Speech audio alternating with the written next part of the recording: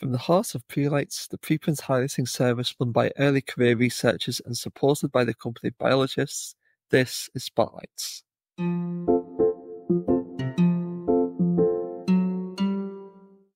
Hello and welcome to spotLights, the preLights podcast that highlights the stories behind the most exciting biological preprints, putting the spotlight on the early career researchers who spearheaded the preprinted work. My name is Matthew, joined by Renee, and I'll be your host today. In this episode, we're joined by Bipasha Dey of the RIKEN Center for Biosystems Dynamics Research in Kobe, Japan, and Verena Kaul and Girish of the Center for Organismal Studies in Heidelberg, Germany. Today, we'll discuss their preprints, Divergent Evolutionary Strategies, Preempt Tissue Collision in Fly Gastrulation. Thanks for joining. Could you perhaps describe the start of the project, that led to this preprint? I guess it starts in different points for all of us and also for the lab itself, because this work had been in the works for quite a long time, from the PI level. For Bipasha and me and Girish, I think we basically started working on this project relatively recently, with kind of some of the foundations laid, but basically doing the work to actually get the concepts that were thought of on the paper, essentially.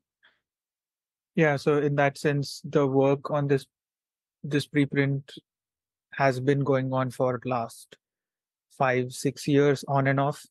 And yeah, we have been working on it. The lab has been working on it, not us three per se, but the lab has different people in the lab have been working on it, and some successes, lots of failures and whatnot. So it kept on, like it stayed in sort of our brain space, but never really picked up a lot until last, let's say, 1.5 years or so. So that's when we started thinking about it more and more.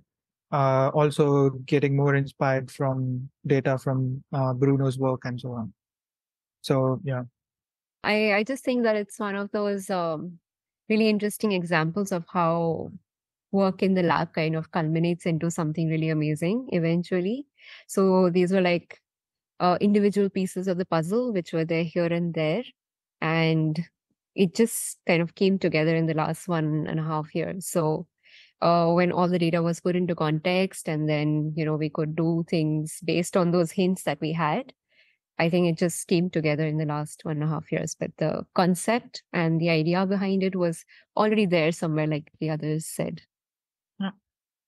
I think also this was very collaborative because, we are also working in close collaboration with Bruno and Pavel's group, right? So also there, long going back, they had been in contact, had been discussing different topics, different concepts. And so even though now we have 2 different papers, there's a lot of achievements that they have come and then input from our side, and it gets kind of balled back and forth. Both of the papers grew, I think. Maybe I can ask then, since this is a product of a collaboration between labs in Germany and in Japan, how did that collaboration initially arise? Interesting question. So, I'm relatively new to the lab. So what I understand is that Stefan and Yuchun, they know each other since grad school, and they've been really good friends and kind of exchanging scientific information, feedback, etc. And the work is also kind of really sort of, if you put it together, like our lab is kind of more focused on Drosophila, and then Stefan's lab is like really looking in dipterans, all species, and really trying to do comparative stuff. So that makes a very good combination, not just the scientific part, but also the two leaders, the team leaders being really good friends, getting along, being able to bounce off good ideas. So I guess that was the starting point, but there might be some stories that I'm not aware of. So Girish and Verena could add to that. No, basically I think that was the starting point. They have been thinking about different kinds of stories. So this paper is only, I would say it's only one of such collaborations.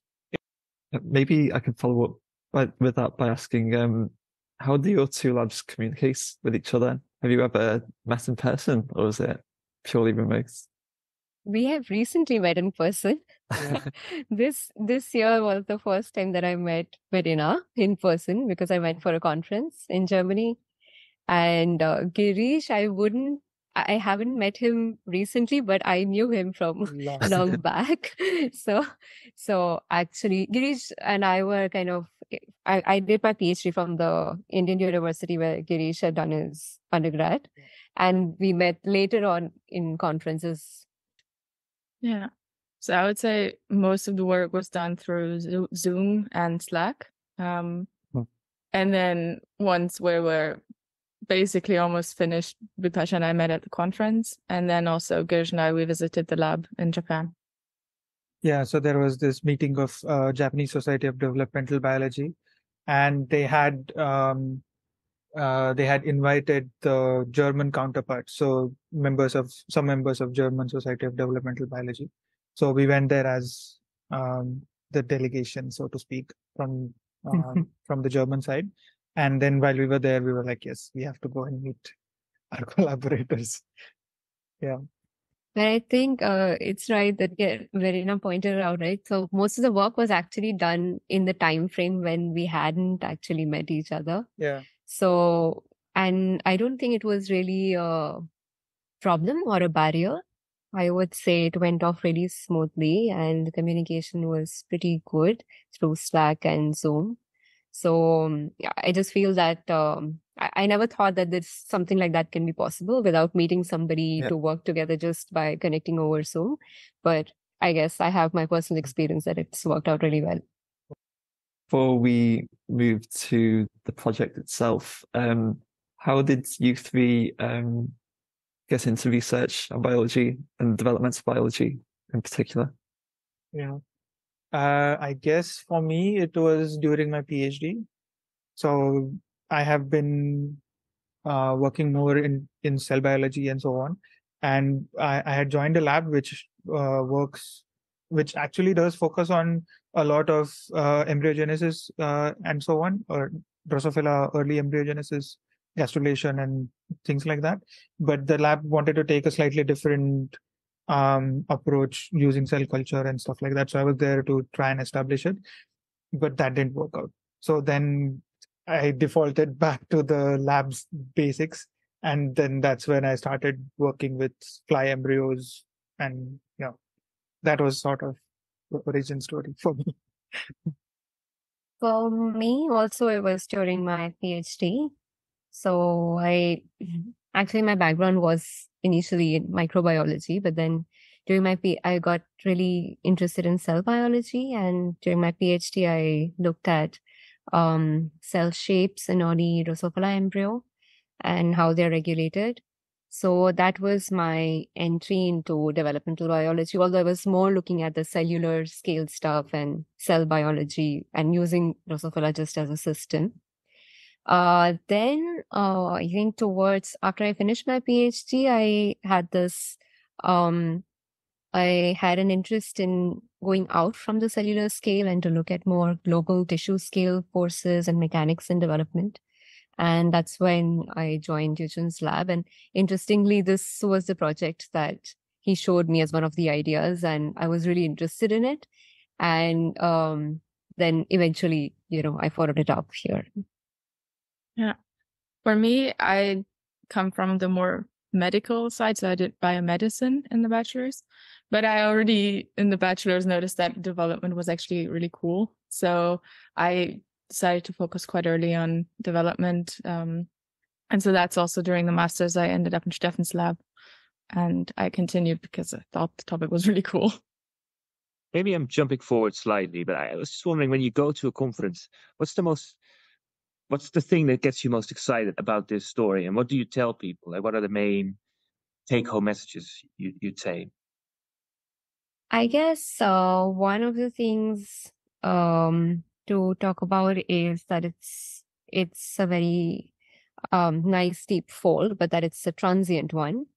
So people get really excited about this because they feel that, like we haven't heard of a transient fold anywhere else in different contexts. So that is one of the things that gets them excited. The other thing I think, which is kind of the highlight of this whole study, is the comparative thing across species, across different Drosophila species, dipteran species. And that, I think, really puts the whole thing into context, because people are first excited about the mechanics of this folding and, like the role in Drosophila. But then when you tell them about the contrasting things in the other dipteran species, then it really gets them excited. So I think for me, these are the two things that the evolutionary perspective of this particular fold and the transient nature of this fold. So these two things are kind of the unique ones that people are really excited about. And what got you excited, like during the project itself? Like, what was one of those findings that you thought was particularly exciting while while working on this story? There were many things. I think one of the things for me was, if I have to just pick one, maybe it was really trying to mimic the chironomous developmental process in Drosophila by changing the division orientation. That was kind of cool for me, because it was really like ectopically trying to do something in the fly that it normally does not do, and then trying to sort of ask how does it deal with this now? So you mentioned this project or this work had been going on for quite a while, and you started working on it, particularly in the past year and a half. Was there a particular breakthrough moment experimentally? I don't know if this counts or not, but so we were trying to induce a furrow, right, in the non-model fly species. So the species kind of looks similar to mosquito and so on, and they have really the eggs look quite different from Drosophila, and they don't have the furrow, right? So we were trying to induce the furrow, and we have tried a few perturbations in the past, but then we thought that, okay, maybe we can change a few parameters, tweak the perturbations a little bit here and there, and then we can see if we get a furrow or not. And we actually got a furrow. As it turns out, it was an artifact. So that, I mean, it was, in a weird way, it gave us a lot of excitement and kept us going for a long time. Eventually we realized that, okay, it's an artifact, and it was kind of hard to, convince ourselves that yes, it is an artifact. But then, yeah, eventually we also realized that that those experiments also gave us indications about other things that might be different between Drosophila and so this is the other species called Chironomus riparius. So between Drosophila and Chironomus, there are other differences which we can focus more on instead of trying our hardest to get a furrow. And so that's when we realized that there are differences in how morphogenesis happens in the head domain. So that difference turned out to be quite big between Drosophila and Chironomus. And that, as it turns out, when we did the quantification, it explains quite a lot of the difference between the two species, why one species requires cephalic furrow while the other doesn't. Right. So that's something that, in a way, kept us going. But then eventually we realized that we were on the wrong path, and then we switched and got on the right path, and here we are.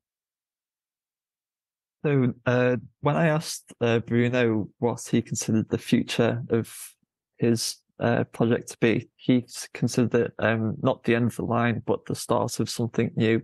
I wonder, do you consider your project's future to be the same in that regard? Do you consider it like the start of something new? I would say so, because there are already some things that we are kind of following up on. So, for example, we don't really know what happens to the cells that get into this furrow. Where do they end up? Because after the whole thing retracts, they go somewhere onto the embryo, right? So we don't really know eventually where they end up in the embryo during morphogenesis. So that's something that we're already trying to do by kind of pulse chase kind of an experiment with marking some cells with, not optogenetical, which is like shining some light and then following up the cells later on and see where they end up. So that's one of the directions that we're taking. Yeah, I mean, it's like once we have established that this structure has some function, it makes a lot of sense to keep following it in different directions. So one would be like Bipasha was saying, once you have the system where you can get rid of the furrow, you can ask how it affects cell fate specification in different contexts, right? Yeah, are there cell fates which are missing, which should be there, or some fates are changed or what, right? Do you expect that this will also lead to again similar collaborative work, or will it branch into projects that might be more interesting to one lab than the other, or how do you see this collaboration continuing on this specific project, perhaps?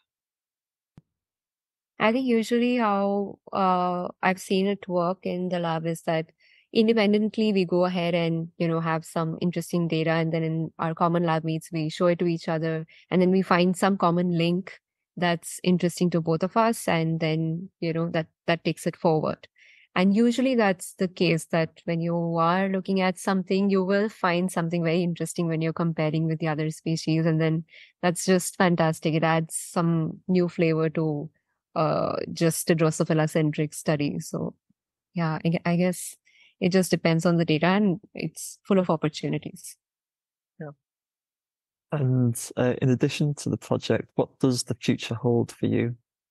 Personally, I'm starting to apply for different PI positions because it's like I'm already almost 7 years from defending my thesis, finishing PhD. So yeah, I would say I'm already in that stage where I'm trying to start my own lab. Of course, the idea would be to try something similar, look at different species. Although I might go in a slightly different direction. So that's another project that I've been working on, looking at effect of temperature on early embryonic development, see what sort of defects we can expect and what happens when you put fly embryos at high temperature. So that's something I would follow up on. But yeah, basic gastrulation is always interesting. For me, I think this is I'm relatively early in my postdoc years, so it's just been 2 years for me. So I am also looking into other things apart from this. I mean, this was actually not my main project. This was just one of the projects. And there are other things that I'm looking at where I'm interested in looking at how differences in material properties of tissues facilitate different kind of tissue folding events. So that's another direction that I'm looking into. And I am thinking of also kind of branching out a little bit, but eventually also looking for having my own lab in the future. Yeah. So I'm still in the middle of my PhD. So also for me, I think continuing a bit on this project, if there's a few things that are coming up in the future, but then also returning to one of the other projects that I also was working on. And then, finishing the PhD and then world's open. I was wondering, maybe besides the technical hurdles, what were the more personal difficulties or just the frustrations during this project, and how do you actually manage to keep your motivation, keep your spirits up? So I think that maybe I'm the one that had the most frustrations, because Girish mentioned that we had this artifact where we believed that we had the key to getting this embryo to buckle or to make a furrow, and turns out that it wasn't. So kind of coming to terms with this, convincing your PI that this is an artifact, I think that was pretty tough. And so in the end, basically, the way that I managed to get out of it was, first of all, there was a lot of support in the lab. And also, I mean, Stefan was wonderful. Just, he didn't really want to hear it. And so I think the thing that we ended up kind of how we got out of it was to ask, what do we actually really need to tell the story? What is something that we really need to understand in order to, make the statements that we want to make? And so for this is when the quantifications for expansion came up, is basically to see, okay, we cannot artificially change plane of division in any way, but can we maybe just descriptively in the wild type already tell whether or not there's any effect, or there would be an effect, and then we can recreate this in Drosophila where it's fairly easy to do. Yeah, for me, I guess it was basically a lot of my manipulations are with injections. So injecting in the fly embryo and then imaging them. So I struggled quite a bit in that because somehow in our case, the concentration for the double-stranded RNA was initially, I guess, not optimal. So I would get variable results, and it was like you wait for the whole day, and then at the end of it, you realize, oh, the RNA did not work after imaging. So it was quite frustrating for me. And also the microscope that I was using, somehow that period when I was using it the most, somehow it was giving me a lot of problems. So a lot of drift in the focus. And I was like, oh, the whole day wasted. I did so many injections and none of the images that I took are like, good. So those were the frustrating points. But then, yeah, eventually it got better. I think it was a lot of support from the PI. I think that matters a lot, because when you go and tell them saying things like, oh, this is not working, that is not working. If you hear things like, oh, but you just need to do it and you just need to work harder, then it's even more difficult to deal with that frustration. But in my case, I guess I was really lucky where he would say things like, I hear your frustration, or I understand that you're frustrated, and let's get this done. And that helped a lot, because I guess we're all trying to motivate ourselves, and we wouldn't be doing all this if we were not motivated. But it's about people around us really trying to see that and not judge us or misjudge us. So I think that really helped for me. Yeah, I mean, I agree. That sort of was the same point for me and Verena. I think it was the same point where we thought that we had the effect that we were looking for, but as it turns out, it wasn't there. And yeah, Stefan was really understanding. Like, obviously, there have been times, right, that we were so excited about the data, we showed it to him, it was quite convincing and so on. And so I think he also discussed the discussed the result with other people, and then when we were going back to him saying that, look, we know we told you this, but we think it's an artifact, and then it's sort of an embarrassment, right, that you have talked about something with full confidence, and now you're going back and saying that, oh, maybe that was just an artifact, right? And so we were trying to be 1,000% sure that yes, it is actually an artifact. So yeah, that was the frustrating part, but then yes, help and support from others helped out. So my last question would be, so you mentioned the importance of mentorship, or also of being able to actually discuss things openly with your PI. I was just wondering what, in your opinion, makes a good lab? Especially seeing that Girish is already, wanting to set up his own lab, and Bipasha, maybe you are also in the future, and Verena, who knows, you may also want to do so in the future. I'm just wondering, what lessons do you take away from working in what sounds like a really well-functioning lab? Yeah, so I think it's communication. I think that this is something where you really notice that from our side, Stefan really cares, and he really takes the care to communicate properly how he intends things that he's kind of asking, or how if we're having any personal issues or issues with how we're dealing with the data, to basically be there as an open person to talk to without necessarily getting any judgment, but more in the sense of, this is something that will improve you as a scientist, so I'm taking the time to actually invest in you, and also on, not just on the scientific level, but also on the personal level, to have a focus on communicating well with your students. I think that's very, very important. Yeah, I think to me also something similar.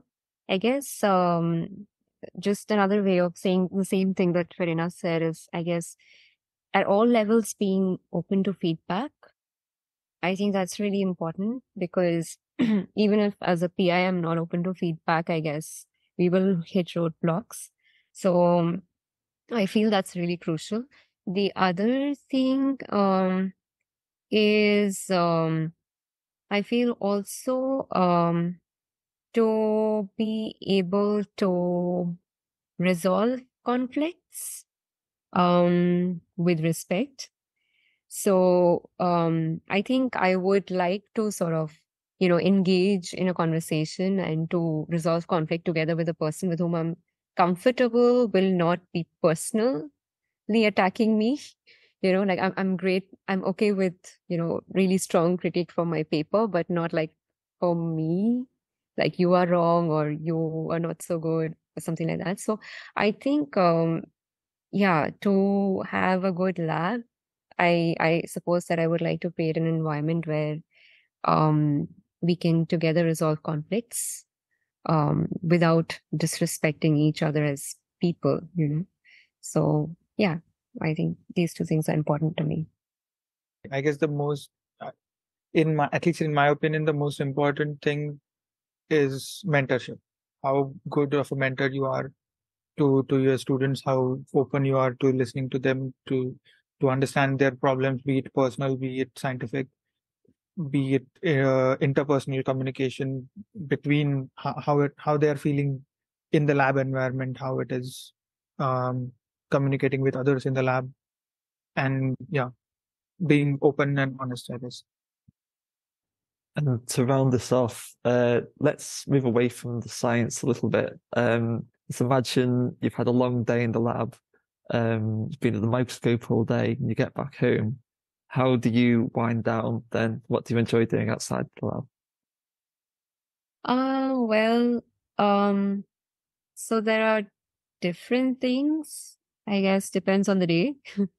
So I'm a foodie, so I like to go out and try new places and new cuisine. So that's one of the things. It really lifts my mood up. I am also fond of painting when I don't like to talk to people and I'm really upset. And I guess that's my mode of expression where I don't need to talk, or sometimes I don't know how to express my disappointment. So that really helps me kind of settle down or loosen out a little bit. I also have I follow this philosophy. So I read books related to that. That helps me channelize my emotions in a better way. So a couple of things that I do, but it's not like I do all of them every time. It's just depends on the day. Depends on how I'm feeling. So I go to any one of these things and then it helps me really sort of get back on track. I mean, personally for me, to be honest, I don't think I tend to wind down at the end of the day. It's more like at the end of the week. And so as far as possible, I would keep going throughout the week.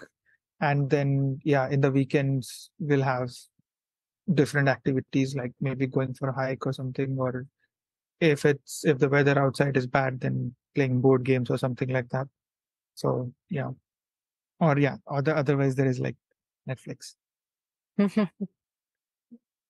I think for me, I usually wind down on the way home because I have quite a long bike ride.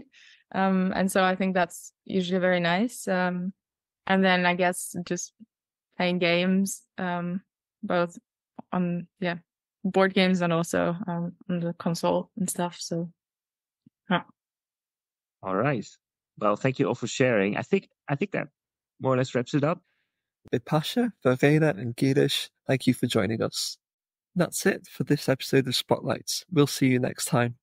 All our episodes are available on the preLights website, and to keep up to date on each episode's release, follow us on X, Mastodon, or Facebook, or register on our website. See you then.